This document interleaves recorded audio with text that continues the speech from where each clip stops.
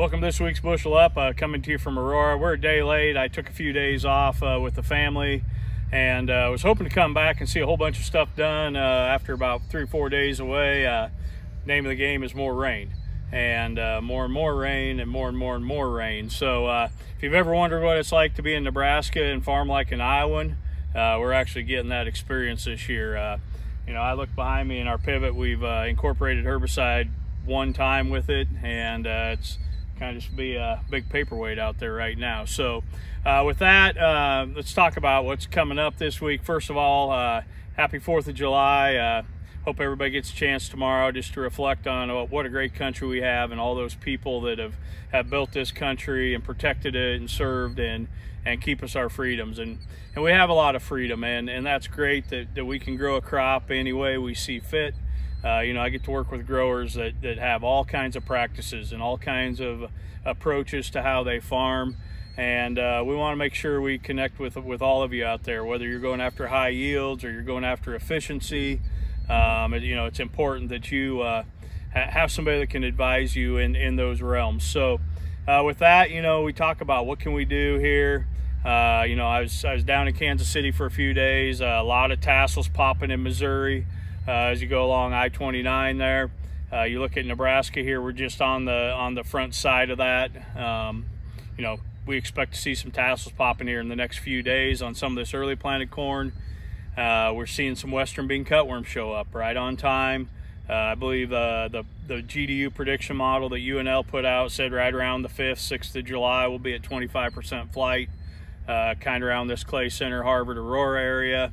And then obviously as you go further north, that delays a little more.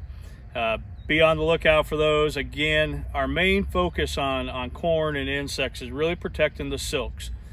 You know, we want to make sure we get that good pollination. So here in 10 days, when we're in full pollination on some of these early fields, we want to make sure, whether it be Japanese beetles, corn rootworm beetles, western bean cutworm, that we're really protecting those silks. We're protecting that insects from getting inside that ear husk and causing damage. So scouting will be very important here in the upcoming week, 2 weeks, 3 weeks. We've got a long window with this corn, but that's what we really want to be watching on corn. We turn our focus from, you know, weeds to insects now.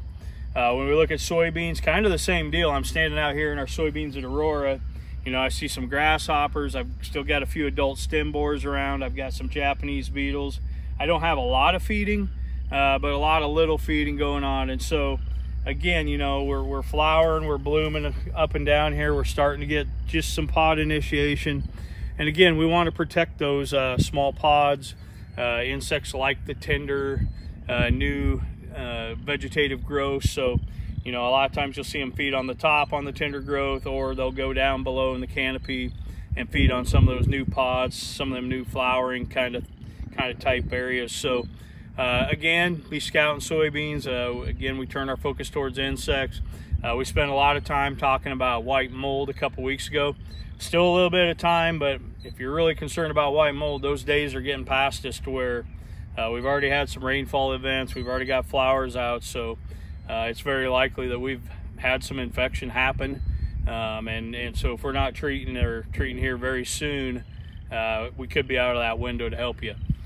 So be on the lookout for that. You know, disease wise, man, the conditions, it's dewy this morning. It's going to be wet here, not a lot of airflow. We'll just continue to monitor that. You know, we see some tar spots showing up in Nebraska confirmed. We'll be on the lookout for that. You know, the biggest thing we talk about early is plant health. As we see disease, we'll report that to you and bring that information. But again, hang in there. I know it's been rough. We still have fields that need some herbicides. We're on plan Z now, and you know, we're trying to do some work, trying to clean some of those up. I know flooding, there's some hail, some pretty bad wind. If you need any help looking at your fields, please call us. We'll come out and help walk fields with you. With that, have a great 4th of July. Everybody stay safe, and we'll talk to you next week.